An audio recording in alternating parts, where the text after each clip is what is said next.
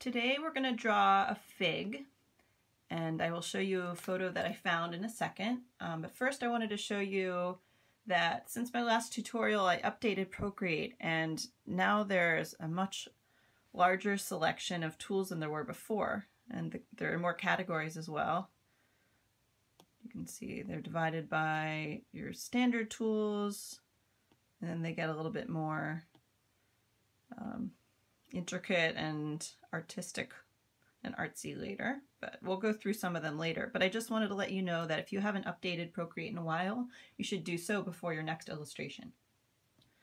So the reason I chose fig is because I think there's a lot of interesting textures in it, and this gives us the chance to use smooth tools for the underlay, and you'll see the textures on top are fuzzy and kind of almost skin-like. You can find really nice photos in cookbooks or books about food because they usually show really detailed photographs in those books. Okay.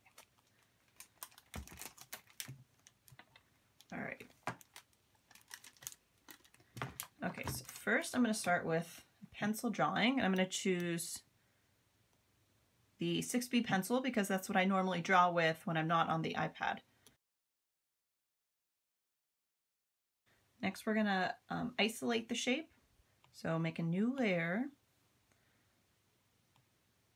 We're going to hit the select tool there, and now the best we can we're going to outline it. And remember, if you have a shaky hand, it's better to go a little outside the lines than inside the lines, because when we're finished we can shave off the excess with the eraser tool.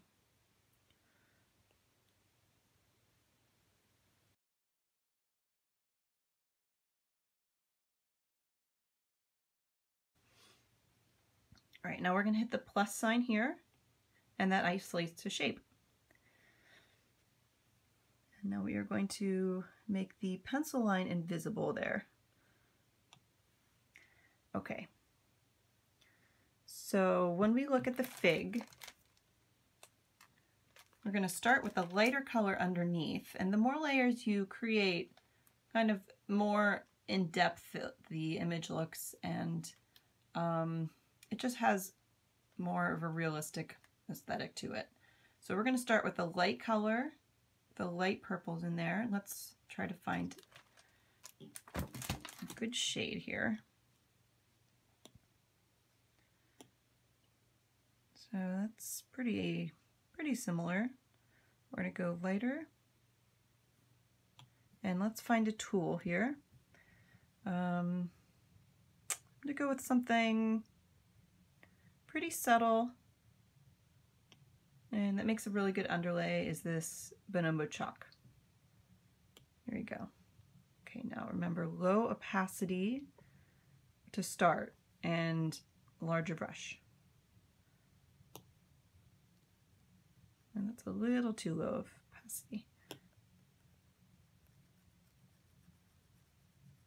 Just go over it like that. So that's a nice underlay for our fig. Now we're going to go slightly darker and slightly darker shade too. So darker tone and darker opacity.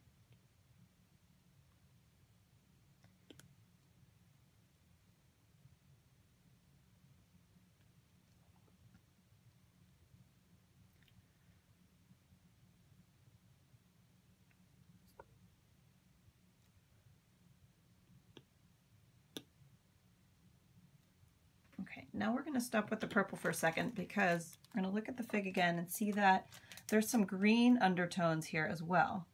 So they're kind of light green, almost a white. So we're going to change our color.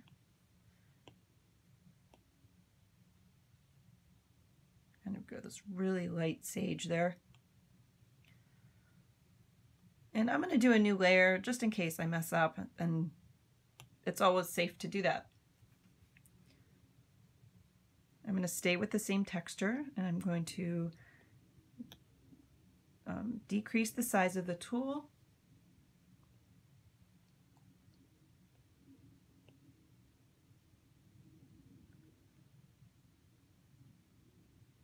And I remember that there's kind of ridges in the fig, and so I'm going to make kind of streaks like this.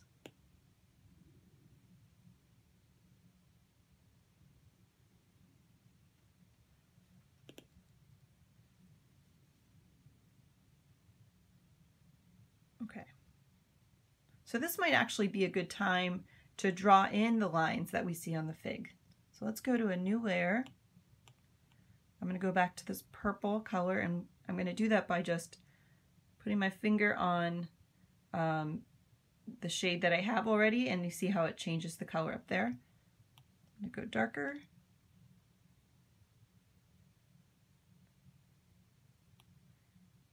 And I'm going to use a different tool this time.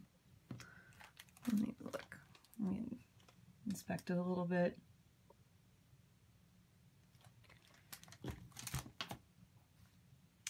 I'm going to try this crayon.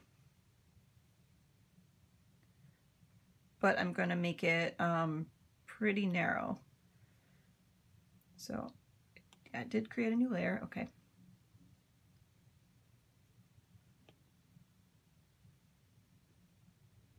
Down like that. Oops.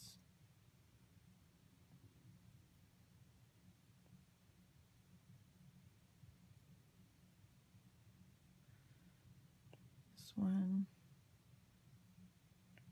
And all goes to the same point.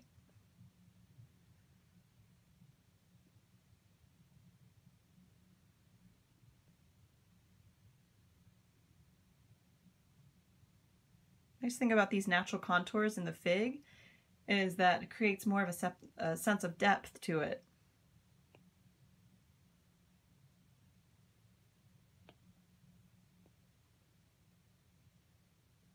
Okay.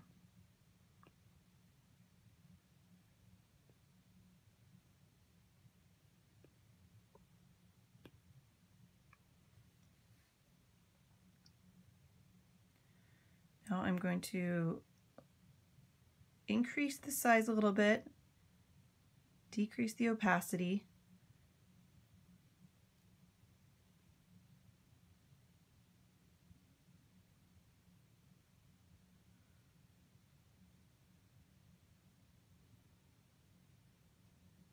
Also, if you draw on the side of your pencil here, just as if it was a real pencil, it makes a wider line. I'll do it really quickly and just, here, look at that. Versus, the beautiful thing about this pencil is that it really mimics a real one. So I'm going to go back, just wanted to show you that.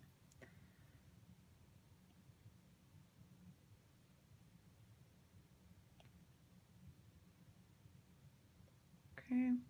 So I'm going to start another new layer just because. And I'm going to start to get a little bit rougher to look like the actual fig color down here, plus darker. Let's see, what would be a good brush for this? Let's look at our fig. What do we think? Something charcoaly. So oil pastel actually, here, let me look. Oil pastel kind of mimics charcoal. So I'm gonna do that one. Okay. There's a lot of shadow down here. It's actually getting pretty dark, and I'm going to make this wider.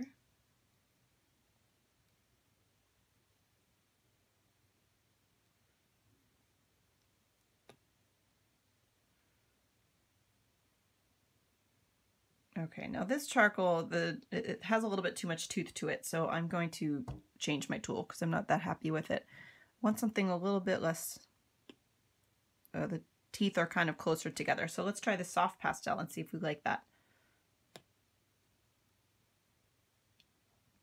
Yeah, I do like that better.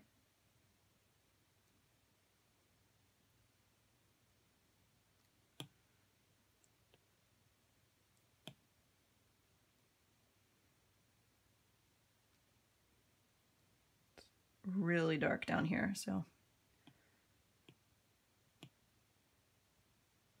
All right. Okay. I'm just going to go back and forth and kind of play with more layers and work with more colors until I want to continue on to the next step. Okay, what I was doing was just kind of building the purples and the greens on top of each other. Just going back and forth, kind of building texture and colors and tones on top of each other just to create more depth in the fig. Now what I'm going to do is I'm going to go back and further darken these ridges there. So I'm going to go back, let's get that color, go darker. I'm just start really committing to it here.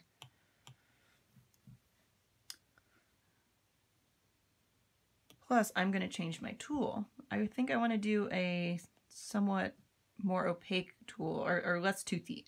So let's go to the crayon, see how we like that. Opaque.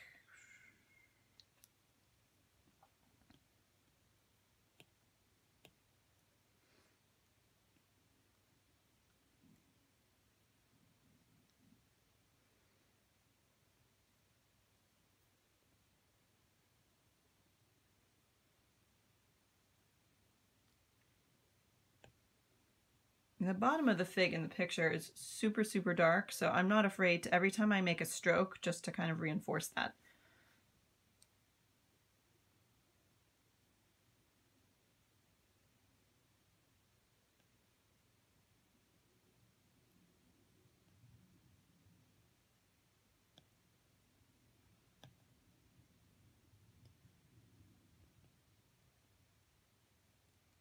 Oops, I guess I don't want to do that.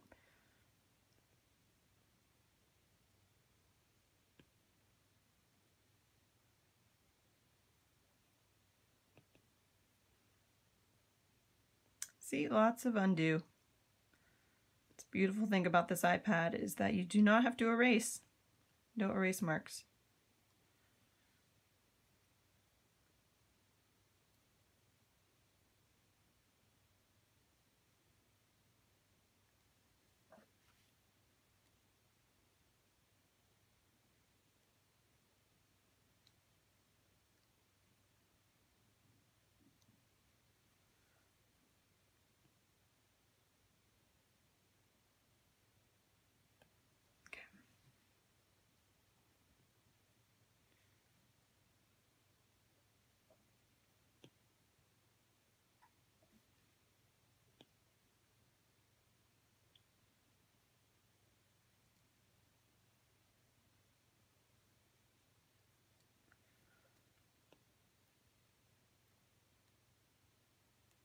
Now this up top here, it's not so much purple and it's not so much green, it just kind of becomes a nondescript color. So I'm going to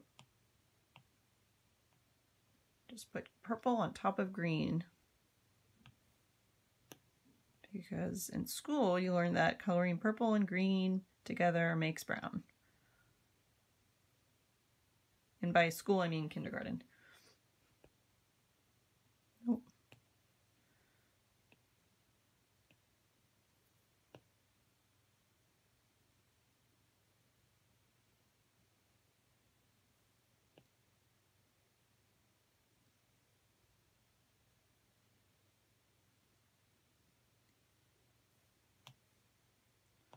Go back to our dark purple.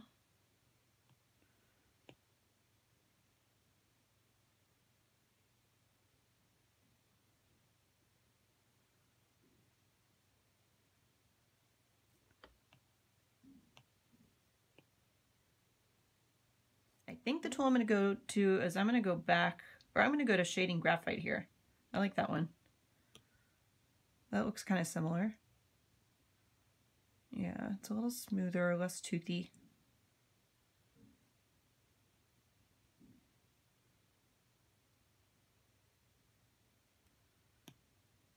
Reinforce those ridges.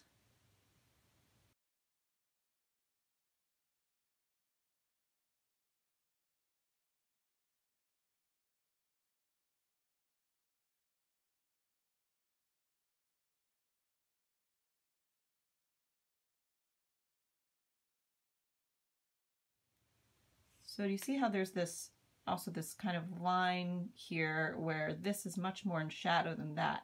So what I like to do is get a new tool, use a low opacity, and just kind of make a wash there.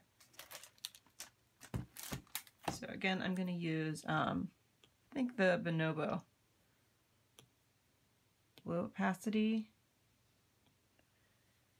Okay, and it was kind of like this.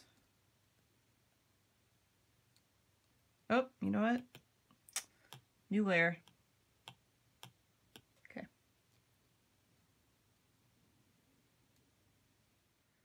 Now I step back and look at it, and it kind of looks like someone threw this fig on the floor. It's looking a little mushy. And I think the reason for that is that this is not gradual enough. And there's too much differentiation between the light and the dark. So I'm gonna try to fix that. So I'm gonna have to go back a few steps. I'm gonna hit pause just so I can work through this a little bit. So what I just did was just to round out the ridges by making the lines a little bit more gradual and less kinked, because now it looks like it's a whole round fig and not mushy. So the next step is the fun part. You're going to make the last and topmost texture there, where you see the little speckles and the little furs. So I'm going to look for a brush stroke that's kind of speckled, that would mimic the fuzzy texture on top of the fig. So I happened to find one that I liked under Elements and Driven Snow, so we're going to try that one.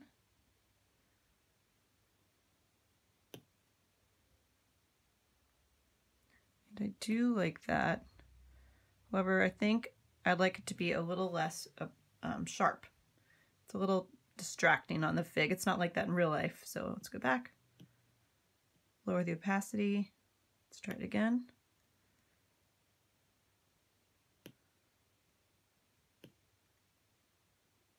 Okay, yeah, I like that.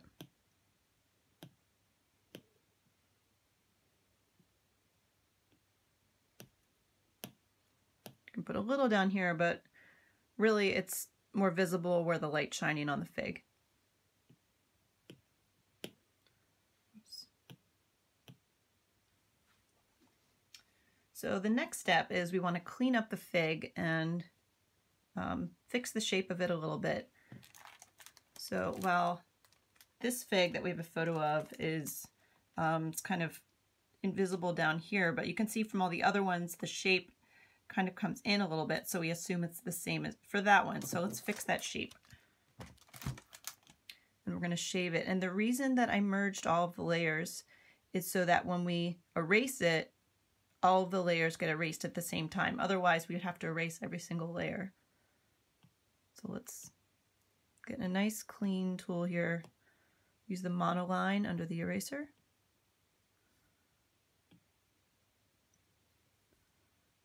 Here's the middle point right there. So now we have our basic body of our fruit, and what we're going to do is the last step is to create a shadow.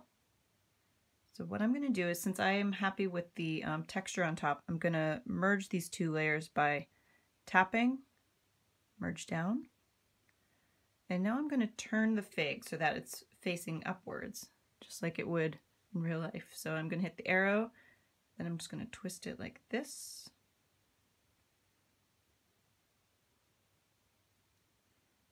Okay. Oops.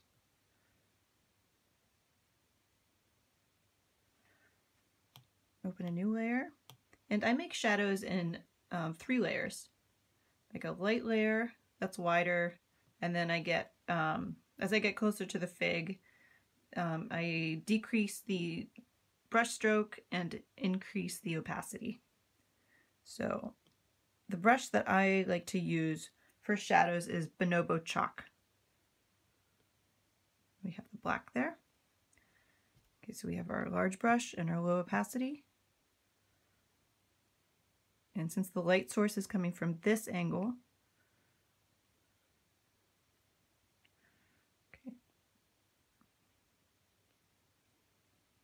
shadow will be over here. So light here, shadow there.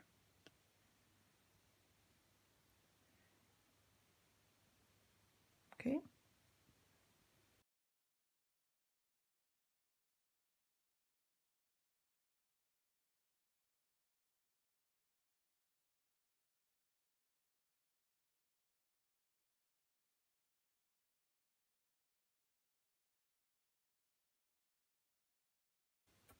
Also need to make sure that this layer is underneath the fig, so you press and hold, pull that underneath, and then I'm going to move the shadow up a little bit.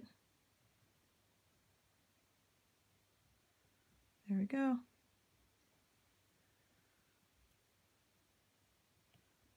Fix the shadow to be a little bit wider.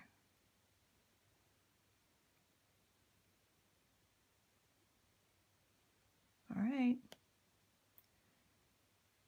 And there we have our fig. I hope you enjoy using your Procreate app, and thanks for watching.